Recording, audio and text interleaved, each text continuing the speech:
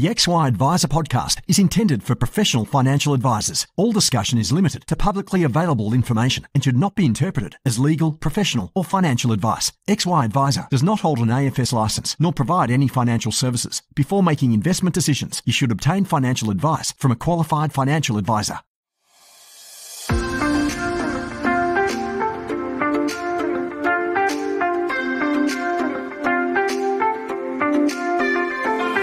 Financial advisors help Australians live better lives, and we're great at it. But what about us? For us to thrive in the coming years, I'm here to ask a very big question. How can we live better, run better businesses, and help more clients along the way? My name is Jessica Brady, and I would love for you to join me as I listen and learn from experts who answer these very big questions. I am lucky enough to record most of my podcasts on Gadigal land. This podcast is brought to you by Challenger, who believe in providing customers with financial security for a better retirement. Challenger's lifetime annuities provide different payment solutions to suit your client's financial circumstances and needs. For income certainty, they can choose CPI indexed or fixed payments. Alternatively, they can choose to have payments linked to changes in the RBA cash rate or investment markets. Challenger can provide your clients with a monthly income for life, so they can enjoy today, knowing they'll always have income in the future. This week I talked to Mitch Ramsbotham, the Group General Manager at Coastal Advice Group. Oh, what a good conversation. I honestly could have spoken to him for hours and hours, but I'm sure that you would have hated me if I'd have made it that long. So we niched down on a couple of things. How to create a scorecard for staff that is balanced, keeps the accountability, and has a level of autonomy and control for employees. And we talked about marketing and how to make sure that you are attracting the right people for your business, but also for advisors specifically. I really enjoyed today's chat, and I hope that you do too.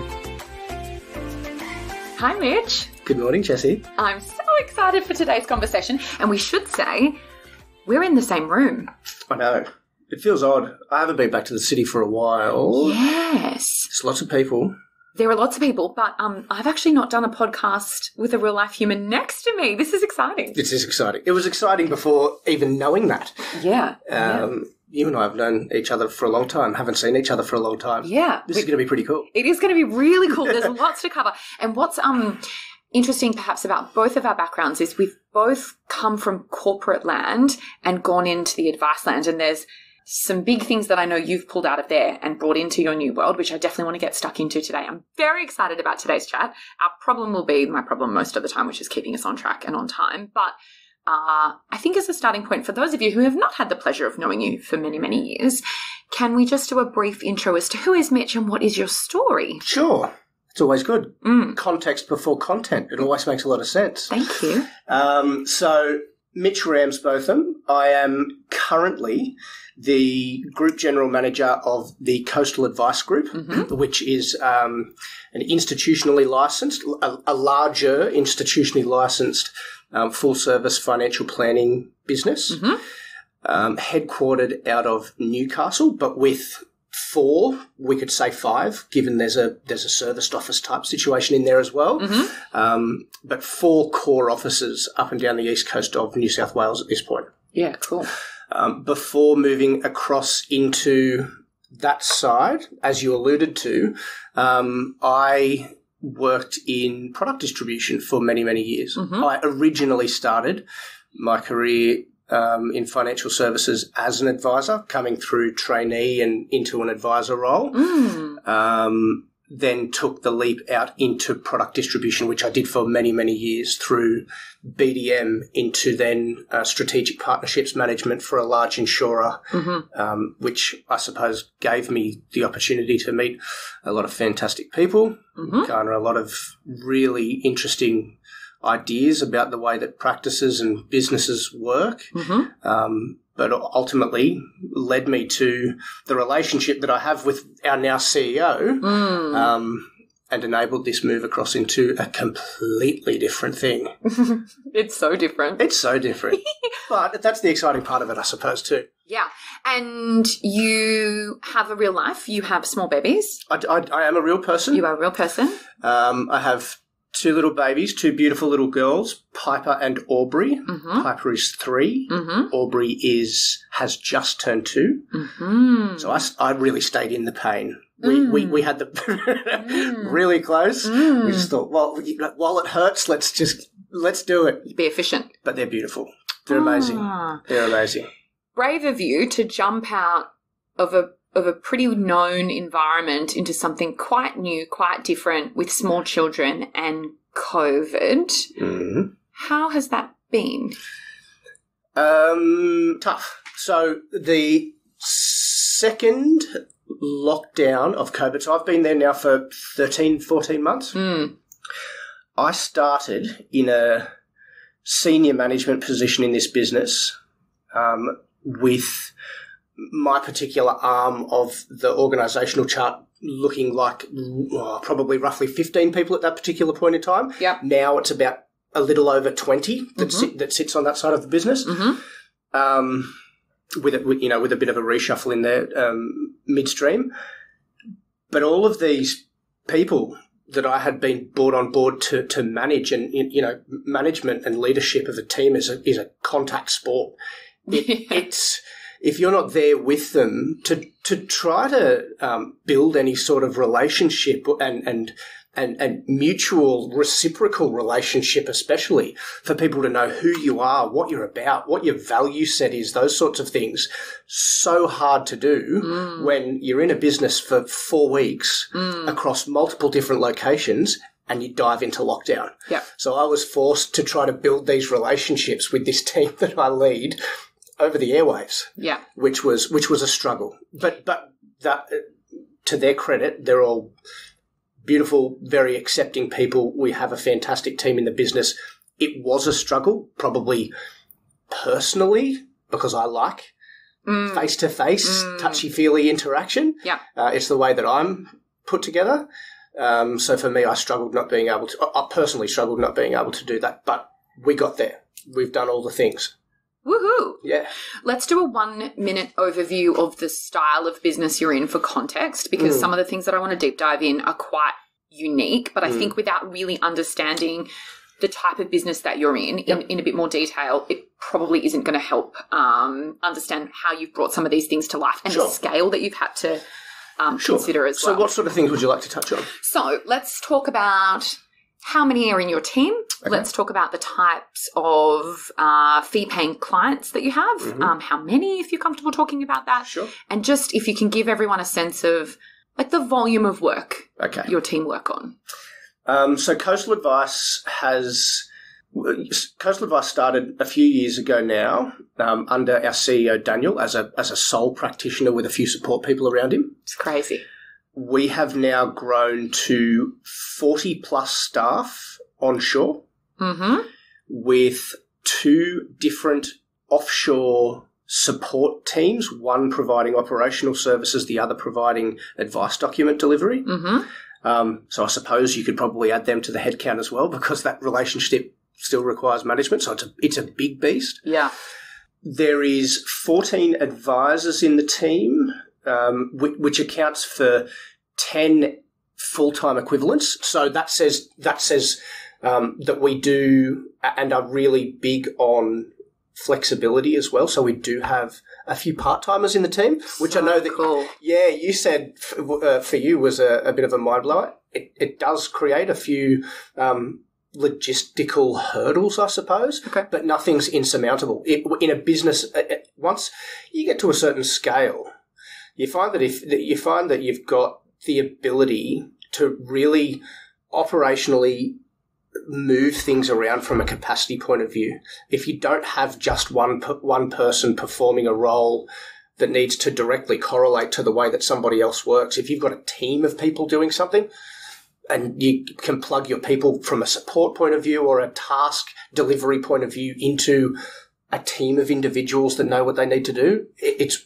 really, really easy to manage units of work in and out, I suppose, is the easiest way to to put it. And it means you don't lose high caliber talent when they want that part-time opportunity, or you actually attract high caliber talent who are looking for that part-time opportunity. So huge kudos to you. I haven't heard of any / very many advice businesses being able to do that, but we're going to talk about the scale. So you've got 14 people, but the equivalent of 10 FTEs. Yeah, 14 advisors, equivalent of 10 FTE. Client-wise, we've done, and this is going to sound mental, and it has been. It is. We did 5 acquisitions in the last 12 months. Yeah, that is mental. Yep, it is. All of which come with their own struggles. Some have been within our licensee, which makes it a little easier. Some have been mergers, which means that we've had the individual stay, which again has its efficiencies. The perpetuation of that individual being in the business and what that means from an advice delivery point of view was significant. So mergers were great. Some were mergers that then turned into acquisitions because the people left midstream, which had its own struggles. Some were pure acquisitions. So there's a lot of moving parts in there. There's a lot of different things that needed to be done. And that means that we have amassed, at this particular point in time, roughly 900 fee-paying client groups, which may be an individual or a couple. So there's well in excess of 1,500 clients at this particular point in time individually within our business. I'm stressed just listening to you, thinking about you've only been in the business just over a year. You've got quite a lot of people that you manage. You've got lots and lots going on from an M&A perspective, and you've got little babies. I am going to ask you at the end about looking after yourself because I think that that's a really important piece, but just a huge congrats. I mean, the fact that you've done it, and no doubt it has challenges, is a huge success. But I want to talk more about some of the things that I think are quite unique to what you have brought into the business from that sort of corporate background. And you and I were chatting before this podcast, and there was so much that we wanted to talk through, but we thought it was better to actually just focus on a couple of things and really double down on them and get really nitty-gritty into how you implemented it, what worked, what didn't, etc. One of the things that you did was bring in a concept that's quite widely known and accepted in corporate worlds called a balanced scorecard, which I want to go through in more detail. But very few small businesses would know probably or use a balanced scorecard. From your perspective, before we get stuck into how you've implemented it, why did you want to implement, what is a balanced scorecard, and why did you want to bring it into this business? Okay, so there's a number of different reasons why. Our business, going from one advisor and a couple of support staff, evolving over the last, evolving over the years into what now is a behemoth. You need a framework. And you don't just need a framework. The evolution of our business from a small business into a somewhat corporatized, medium-sized business has meant that there's a few things from a risk point of view and a risk mitigation point of view that I really saw as coming down the barrel that needed to be looked after as well. We are, from a revenue point of view, one of, if not the largest privately owned business within the licensee group that we're in. Yep. That puts you at the top of the table. It puts you in the headlights. And that can be a bit of a double-edged sword. Fantastic from an exposure point of view. Access to people, opportunities, all of those sorts of things. But it's also fraught with danger because when you're in the headlights, it's not only for the positive reasons and you're not looked at just for leadership from a get up and go point of view. You're looked at from a leadership perspective, from a risk mitigation and risk control measure point of view as well. So the scrutiny that I could foresee for our business coming down the barrel, given that exponential growth that we were seeing, I wanted to put something in place to ensure that if and where the regulator or an auditor or the licensee ever stepped into the business, we had a framework around the management of our income-producing staff that ensured that it wasn't purely a sales grab. Yeah. That's not what our business is about anymore. Yeah. Our business is about, I think the banks maybe took it a little too far, where it went away from the revenue generation part of what a business is in the first place, and we've seen how that's played out, right? Okay. So there is, of course, there's a revenue and a financial overlay in there, but there is business targets, there is individual targets, and there is individual developmental targets as well. It is not purely an arbitrary number that an advisor is given, lick your finger, hold it in the wind and see what it feels like. There is some rhyme and reason behind how and where the revenue is derived, how it's retained, rather than it just being a sales driver, I suppose. And there's a lot more in there as well. We've implemented, for example, Net Promoter Score. We canvass recent clients that have recently gone through implementation within our business, and have one of our customer service girls and the marketing team call out and actually ask them specific questions about the advisor. So not not what they saw from the business, about the advisor as an individual, their ability to communicate, their responsiveness to communications and all of those sorts of things. There's an NPS driver in there. There is a personal education developmental driver in there. And some of those are gateways that affect their ability to earn an income. So it's not just make us money and you share in it. It's make us money, do it in the right way, look after yourself, look after the client, and then we share in it. There's a lot more to it. So this is, frankly, a way to have really clear KPIs that step away from the revenue-only benchmark of how to be successful 100%. As an advisor. 100%. And how did you think about the different streams? So those streams that you just talked about, are they the main sort of streams that you have? Yeah. So you've got, obviously there is a commercial aspect. I mean, it's a balanced scorecard, so that has to be in there. So we can't pay money if we don't make money. Right. So there's a commercial aspect about new clients and retention of existing clients, I would imagine. Absolutely. Yep. There's a piece in there around how good a job did the advisor do in that process. So that's the Net Promoter Score piece. Sounds like there's a personal development, education development core component as well. Is there anything else that you typically measure? Use of technology. So we have a really diverse age and skill demographic within the business, and building a framework that tries to be all things to all people. You find that there's some people that just aren't tech natives, and then there has to be a driver for people where we make a decision as a business to move to a different tech stack or whatever it may be that we're using to, I won't say drag, but incentivize them to come along on the journey with you. Yeah. So there's some around the use of, but we really see a lot of value in the tech stack that we're using and the efficiencies, not just the efficiencies that we can get from it, but the client experience and the attested to client experience that clients are seeing from the tech stack that we're using and some of the engagement tools. For us, as an incentive to make sure that there's a consistency in process, procedure, client outcome, and what they're seeing when they walk through the door. Right. There had to be an incentive there around the use of technology as well, which was another big part. So that has there's no financial driver to that, right? That as part of a balanced scorecard, for the ability for our advisors to be metricated on and part of their ability to earn an income being grafted to simply the use of a technological tool that we're asking them to use for the value of a client outcome is huge. And so can we just drill into that a bit more? So is that like you're a leader and you're a leader or you're a lagger in terms of using the tech? Like how do you actually rate or score that practically? A little bit of stick, a little bit of carrot. Yep. So you're looking at how quickly and frequently does an advisor adapt to the tech that you've asked them to use? Yep. So we have a part of the tech stack, which is becoming more and more common. It's like a client engagement, fact find, reverse fact find, cash flow modeling type tool. And it is amazing.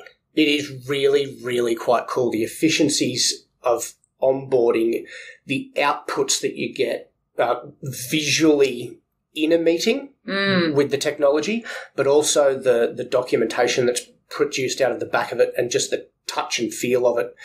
and the language in it compared to what advice documents used to look like and what PFPs and those sorts of things used to look like, it's on the polar opposite end of the spectrum, right? What we've done, it's not leaders and laggers, I suppose. And where I say stick and carrot, sometimes you have to force change. And the way that we force change was we put a stake in the ground and said that at a particular point in time, the way that we were doing things was no longer going to be supported anymore.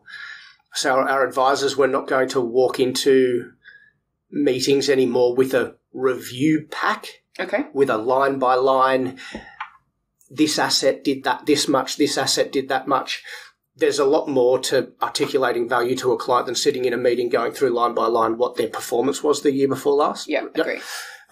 So this tool, the information that we give them now doesn't allow them to walk in with a bound hard copy pack to talk through and like use a highlighter. It forced them to use the technology in the highest proportion of circumstances.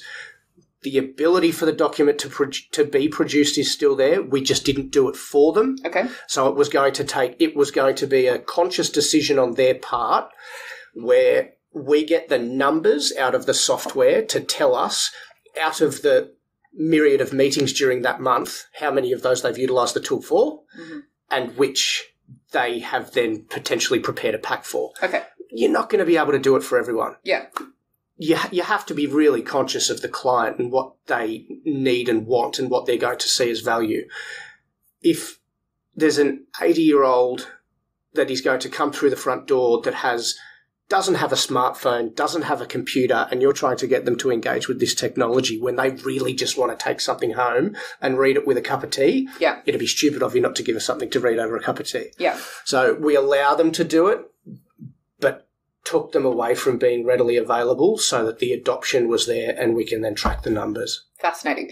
Is there anything in the scorecard that as it stands currently that you think could, or is there anything that's missing that you want to add in? Or if you were giving advice to someone who's like, oh, this is a really great way for me to get everyone consistently looking at the same sort of metrics, would you be putting in anything else if you could go back in time? Not really. I'll say not at this point. Okay. It will evolve. Of course. But it will evolve with external change events. It's only quite new. Like I said, I've only been there 14 months. Yeah. We've done a 6-month trial, which has worked quite well. And then flipped over to a 12-month rolling basis. Like a review cycle or something. Yeah, okay. So give the opportunity for feedback in that first 6 months. So I'm really big on goal setting and achievement and the alignment of tasks to the individual. And if you've got an unreachable task and that's in front of you for 12 months and you don't agree with the design of something new, if you're just lumped with that for 12 months, it's going to be the most unmotivating thing in the world. So one of the big things for me was chunking that out into a smaller trial period before moving into the larger piece to give the advice team, both myself and the advice team on a collegiate sort of a basis, the ability for feedback either way to say this worked, this didn't work, this isn't fair, this is rubbish, what we need more support to get to that particular point, all of those sorts of things. And I guess the feedback loop makes people engaged because they feel like they've co-designed and gets people excited around understanding and having good certainty around what success in their role looks like. But most advisors haven't come from a landscape where a balanced scorecard exists. And you've thrown in quite a few M&As which no doubt have their own culture and their own style. How have you found it's been getting them on the journey of adopting it, embracing it, enjoying it? Can we enjoy it yet? Yeah, we can. So it's I've found it really good. Okay. And the reason that I say that, and I believe, my personal belief, I'll provide your details to the staff and they can give you whatever feedback. Yeah, they can text me confidentially. Yeah, sure. Correct. But I believe that it's fit for purpose across a lot of those different pieces of our business, and there's a reason why. everybody likes the feeling of being trusted and having a level of control and autonomy over the way that they operate.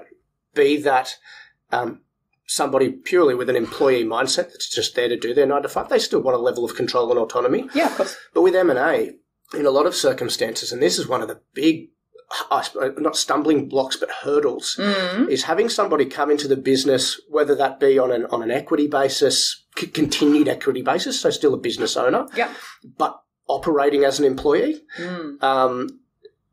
There's a real difference in the way that they operate, but the balanced scorecard and the way that I've designed it allowed both of those individuals to continue to engage and see value in the way that they're metricated.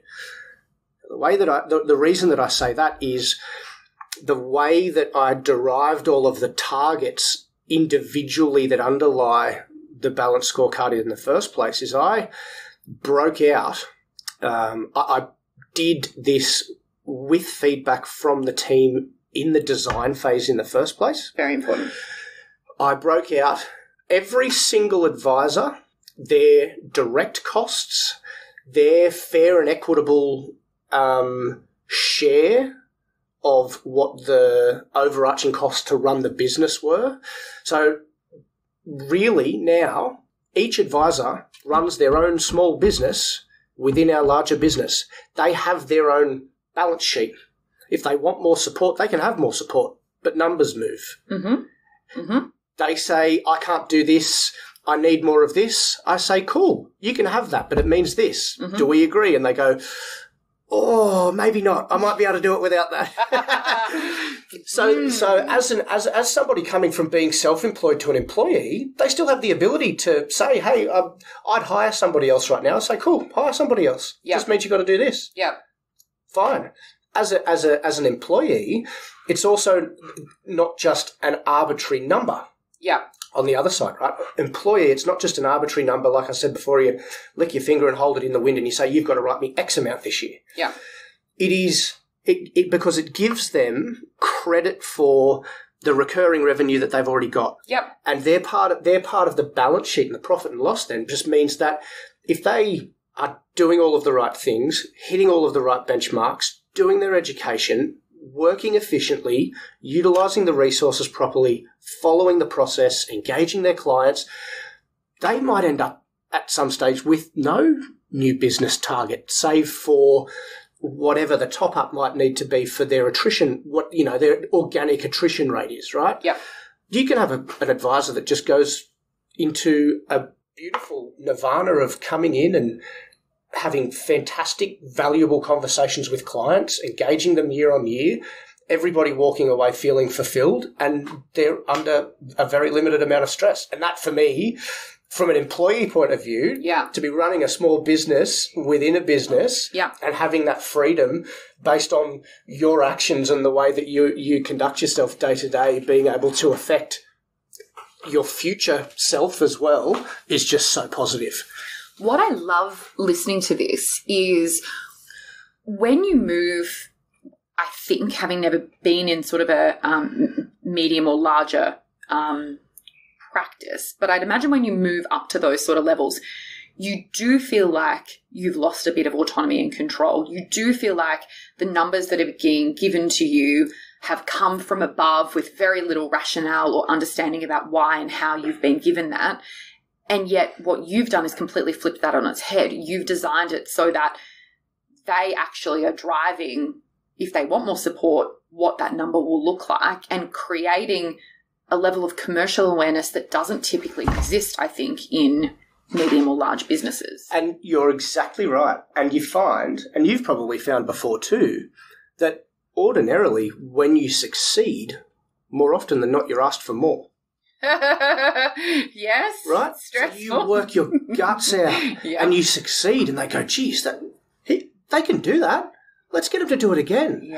Whereas here, you're rewarded for that. If you do all of the right things in the right ways, you're not pushing the square peg into the round hole, and it's not a flash in the pan type scenario where you just need to keep chasing your tail. If the advisors in our business are doing all of the right things in the right way, and they're floating their own balance sheet, their own little business in the way that they need to, they end up in a really fantastic spot where they're they're doing it really easy with all of the support. Their new business targets are really, really manageable, supported by the business, and they share in the spoils of that as well. Amazing. I want to move on to something, but before I do, and that sort of feeds into that new business and being supported through that, because I think that so many business owners, irrespective of how big their business is, even if they only have a few advisors, can really learn and adapt their processes to something quite similar. Practically, how do you track this? How do you review it? How do they make sure that they're on track? Do people get to see each other's scorecards and where they're at? What does that look like inside your business at the moment? That's been one of the hard parts. That is hard. Reporting, the umpteen different data points that we've had to pull together in an ever-changing landscape has been really quite hard, especially when you do change tech stack and you try to build efficiencies in the business and you're going through an evolution that means you do change the way that you do things, where you do them, how you do them every now and then. Yeah. It's been a lot of long nights. Yeah. But we're at the point now where no, we don't. And that may be something, you asked that question before, what are the changes? The changes might be how it's reported. I'm a bit of a softie, and where I have something that is potentially going wrong, maybe at those particular points in time, or where there's a competition or a leaderboard or whatever it might be for whatever reason, a campaign at the time or whatever it might be. I'm all about that visibility. Okay. If anybody wanted to scratch below the surface and dig for these results, they'd ultimately be able to see them anyway. Okay. But as far as reporting the balanced scorecards and the achievement of those and people's targets, I have kept that fairly squarely between myself and the individual. And do you have a piece of tech specifically that you use to track this, or is it Excel spreadsheets, or what is it? It's a number of different data points that all just get pulled together. Right. Like I say, it's a lot of long nights. And you do that? Yeah.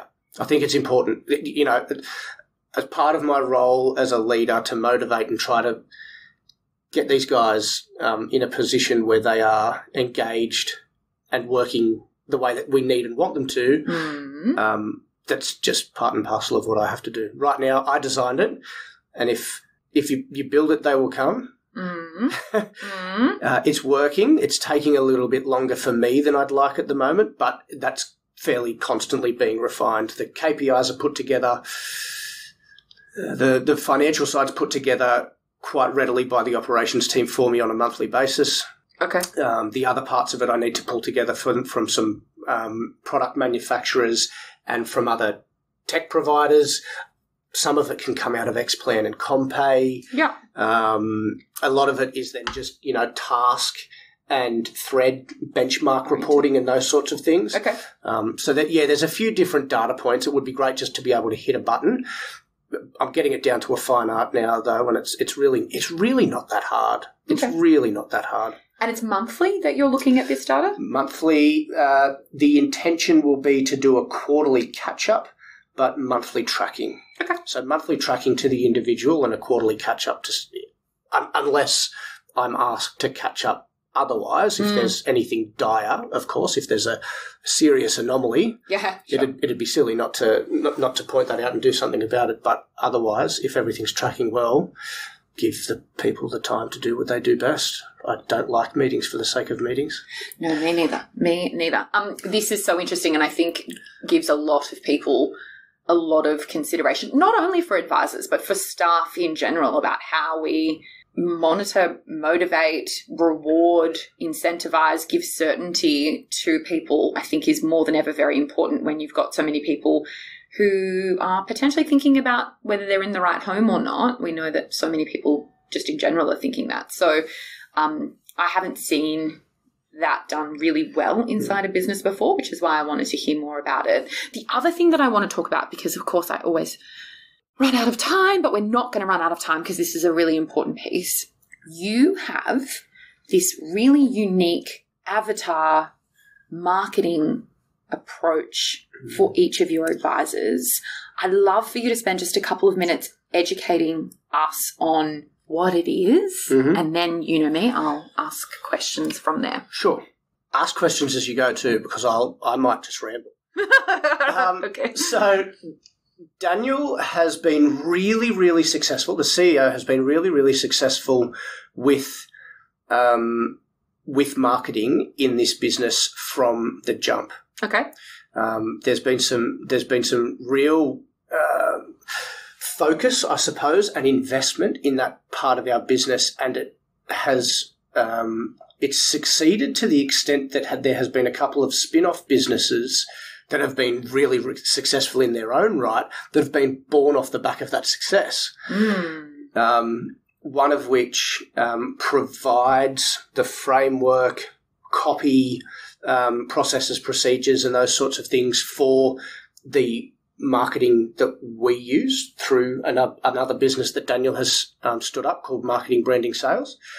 Another that we have at the moment that is in beta phase called My Money Sorted is that on a larger scale again, which is like an Australian consumer financial literacy type website and just education of clients that can't necessarily afford to or haven't engaged in the fee-paying advice ecosystem. Yeah. But just giving them the ability to get in, learn what they need to and want to about whatever they're Googling at that particular point in time, and then have the ability to close the feedback loop in some way, shape or form.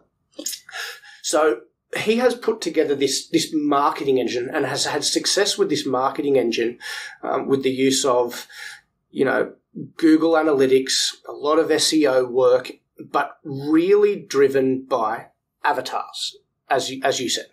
Say more. So we will go back to the conversation that you and I had before, and we've both been BDMs before. We have. And I like to think that I'm a pretty agreeable type of guy.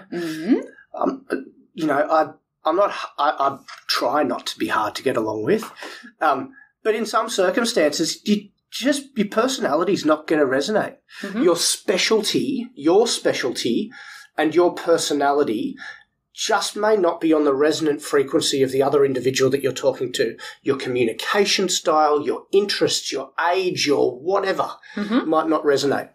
So it's really important, especially now, that both as a business and as an advisor, you are really certain about the client that you are looking for, the client that you can best serve, and the client that you enjoy serving. Financial advice now, as we're all aware, and is consistently spoken about ad nauseum, right? We have forums every day about the increasing costs to deliver advice, the unavailability of advice. We talked about it a second ago with the project that we've got going on. We need to be really sure about who it is that we serve so that we can market to those individuals, because not only is that good for us organically to be very certain about who we can take on, who is going to be able to afford to and also see value in the advice that we provide, but who's going to engage in that long term, and is not just going to be that flash in the pan type transactional relationship. And what you do so uniquely is you take marketing so seriously that you think about avatars advisor by advisor. Yes. Correct? So and that goes back to what I was saying. You will just find that some people don't resonate with you. Yeah. We've got an advisor in our business at the moment who's just gone through his his professional year, and he's 24. I don't think his advisor avatar is that 85-year-old pensioner. I'm just throwing it out there. Yeah. Right. Well, even between Glenn and I, who have had Fox and Hair for a while, he has a very different style to me. And so we have naturally attracted and retained. Retention is probably the big part, actually. Correct. We've retained people that are quite different because stylistically how we work and how we add value, even though it's the same demographic, it's the same target market, but it's the style. You talk differently. We talk differently and we coach differently, crucially. How have you done that practically? The sigh. A lot of trial and error, but it is just being, A lot of trial and error. Okay. A lot of analysis and a lot of paid analysis and research. So can we just step back for a sec? Yes. For my large brain that's just had coffee and I'm waiting for it to kick in. So presumably you went down the path of explaining to all the advisors, A, marketing works, B, marketing just at a practice level is not exactly how we want to do it. We want to niche down and we want you all to have an avatar. Yep. You presumably went through an exercise to get everyone to think about or learn about who they best work with. Yep. And then does everyone have their own marketing plan? Do you get them to do social media? My brain is exploding with questions. Help me. So it's like a funnel. Okay. It's like a funnel. We will try to incorporate. So what overarches this is the ideal client for the business. Yep. We are really set on what our minimum fees are and those types of things. So we feed all of the individual avatars up into what the overarching ideal client for the business would then be. Okay. We will take all of these people that are going to be in this band Yep. with the ability to engage with us long term, retention being very, very important. Sure. We use a lot of wizardry, I'll call it, because I'm not a marketer. Yeah. Believe wholeheartedly in the avatar and the way that we do things, but I'm not the semantics behind how it's done with the SEO work. Oh, me neither. Yeah. Crazy. We'll speak human for now. Yeah. Good. That's really a relief. But the overarching theme, I suppose, is that the Google AdWords, the Facebook, and all of the other different streams of marketing that the team are doing then funnel into a central spot. Yeah. Because we are then so focused on the client outcome, and we discussed this morning too, you still organically engage some clients that are just not going to be the right fit. And it's really, it's a tough conversation, terrible conversation. It is. So there is the engagement part where the marketing that is done from an overarching point of view is, I won't say skewed, I'll say directed, so that it is being pushed out through certain publications. It's going to appear in certain demographics that have the higher propensity to engage, so that your funnel catches, at least a decent standard deviation of the people on either side of what you're looking for in the first place. It then goes through a vetting filter. So we have some beautiful people in our business that are really high EQ that call up these clients and do an initial meet and greet questionnaire, get an idea of who they are, what they're about, what they're looking for, and those sorts of things, and ascertain whether they are going to be a fit in the first place. And they either do, and they get all of that information that then allows us, based on the particular client avatar, we'll call it as well, to align them to the individual advisor based on their specialty and the demographic of client. Okay.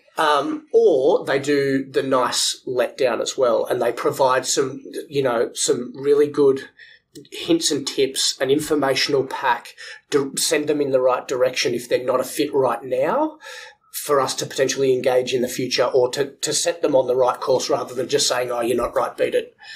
They're the matchmaker. Yep, they are the matchmaker. So you're using, obviously, the power of... It's easy to call it vetting. It's like, it'd be really easy just to call it vetting, but that's a bit of a dirty word. It's not matchmaker's vetting. Much nicer. They're the cuddler. Yeah. Yep. Thank you. I've now coined that. You can go back and take that into your business.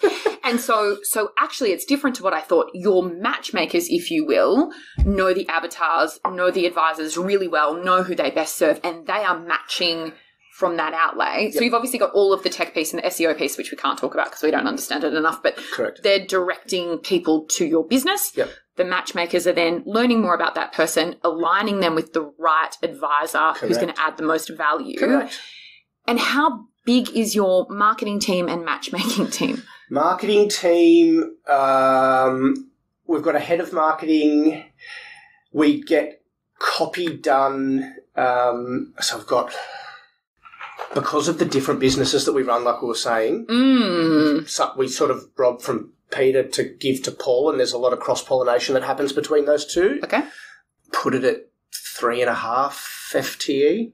Okay, so many advice businesses would love the idea of having 3.5 marketing FTE, but it wouldn't happen. Would you recommend for those smaller peeps pay a marketing company? Like, do you see so much value in it that it just makes complete sense to outsource That's that if where you can't afford marketing, it? branding, sales came from. That's where that other business came from. It's cents in the dollar, the cents in the dollar ability to have all of this intellectual property delivered on a subscription basis for you to just implement and execute. And plug and play. Yeah.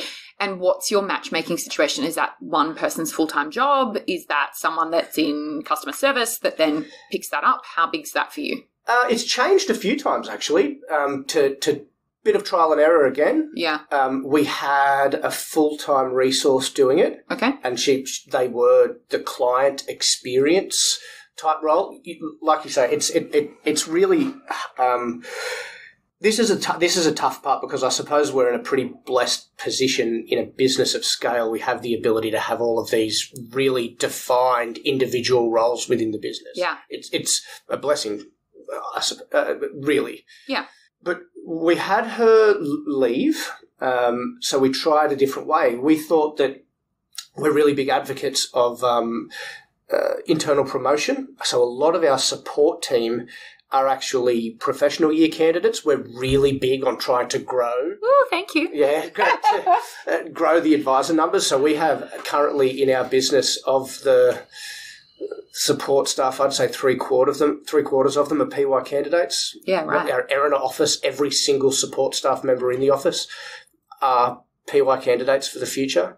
Cool. I thought from a growth perspective, when they left, it might be good for them to jump on the phones and be doing some of these client interactions. Your face tells me that it didn't turn out how you thought it was going to.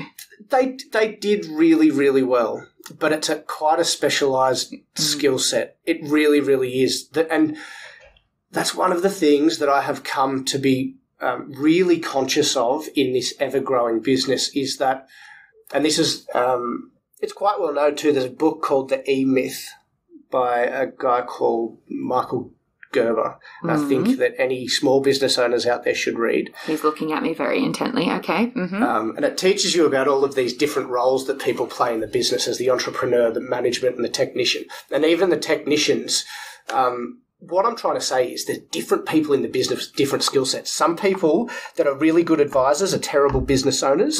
Some that are really good business owners, the advice piece falls off a cliff. Some people that are great administratively, their technical advice probably lacks. I'm generalising. No, I think it's fair. But there's certain skill sets and there's certain resonant frequencies that people are just on. Advisors and our professional year candidates tend to be really good technicians. To do the lovey, cuddly engagement and soft letdown piece, yes. That's why I thought that it was going to be a good exercise in the first part, because they need to learn how to do that really well, because it's something that they will come across quite often. But from a conversion point of view and a commercial point of view, I just needed it to be sharpened up a little bit, and we just have a couple of really bubbly, vivacious people in the business that are fantastic for it. There's those people that you can feel smiling on the other end of the phone, and if that's the first interaction you're having with the business, it tends to be a pretty good start. I have made this. I made that error. Yeah. I made that error, and I completely undervalued my sales experience in the past and thought it was really easy. And I have learned that that's not at all. So it's a painful lesson to learn it at that point in the funnel as well, because that's when opportunities dry up and people have walked away because they haven't necessarily got the experience that you think that they would have got. So painful lesson. My dear, we're running out of time, which is just the saddest thing because I have so many questions for you. But in terms of the avatar piece, is there, before I get into the rapid fire questions and then I'll let you go on with your very busy day conquering the world, any other lessons, learnings, pieces of hope and joy for anyone who you think should embark? I think everyone should embark on this because, just listening to you, I just had this revelation that when you're a BDM, you're trying to be as open to all relationships as possible because there's such a commercial, you get lumped with this target and you've got a pretty finite amount of time to get as much business as possible. So you are trying to be all the things to all the people. And now that has completely flipped on its head and it's like no niche down. There's enough opportunity in the big wide world of advice. The more you can be really quite narrow in who you best serve, the more you're going to attract those people who will stay around. Yeah. So I think we as advisors are getting used to that, which is a completely different way of thinking about it. But anything else that you would help us with on this journey if you had fewer resources than you have? Yep, and you are so right in everything that you say. And it's not just about getting business and getting new clients in the door.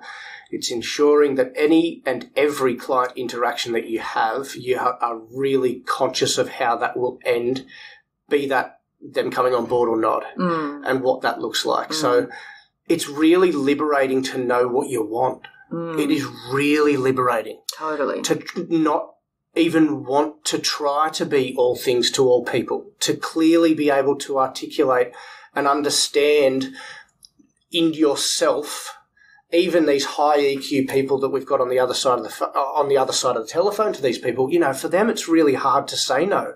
But if they understand why, if they understand the commerciality behind why, where a client's going to see value and where they're not, and where the absence of value is it's just going to be something that's untenable. It's really empowering for the people. And just, you know, one comment that I want to make is that being really certain about what you do, how you do it, and the individual avatars of the advisors, making sure that does talk upwards to the overarching strategy of the business. Because I will say that there are some certain things within our business that we don't specialise in and we won't do. They are strictly removed from everything that we market.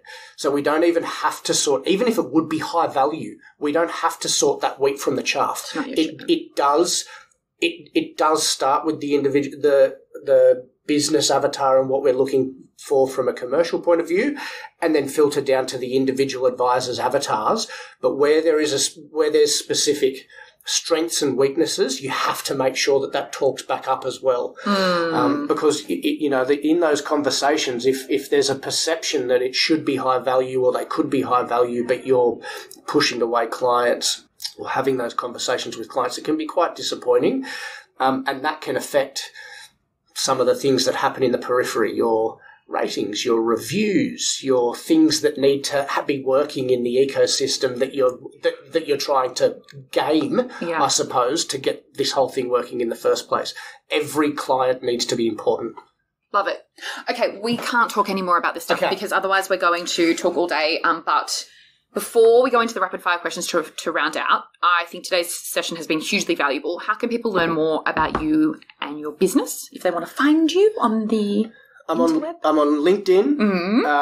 The business is the Coastal Advice Group. I am on LinkedIn, Mitchell Ramsbotham. Yes, that's your name. All of my contact details will be on there, and I'm always more than happy to talk to anybody and everybody. I think that the more conversations that you have, if you walk away from an interaction with anybody from any walk of life, and you can take one little thing away from multiple different conversations, it just turns into a snowball that makes you so much better. So much better. The aggregation of marginal gains. I love it. Right. Rapid fire questions to round out today's conversation, which has been absolutely brilliant. Your life sounds crazy. Tell me what you do to look after your mental health. Healthy body, healthy mind. You're big on this, huh? Yeah, really big on this. I look back at the times in my life when I was, and I've probably let it lack a little bit recently just due to things. Yeah. But it's a real focus again for me now, because I truly believe that in the times in my life when I have focused more time and energy on myself and my own personal health is when I have shone from a professional level as well. It really, really does work. And I've seen the ebb and flow of it, and I can actually put a pin in it and say, that's not rubbish. It really does work. Yeah. Good reminder for me. Tell me a piece of advice that you would give to young Mitch. What would you tell young Mitch? For me, you'll never know what you want to be when you grow up. Okay. Because I still don't know what I want to do when I grow up. Have you grown up? No, never will.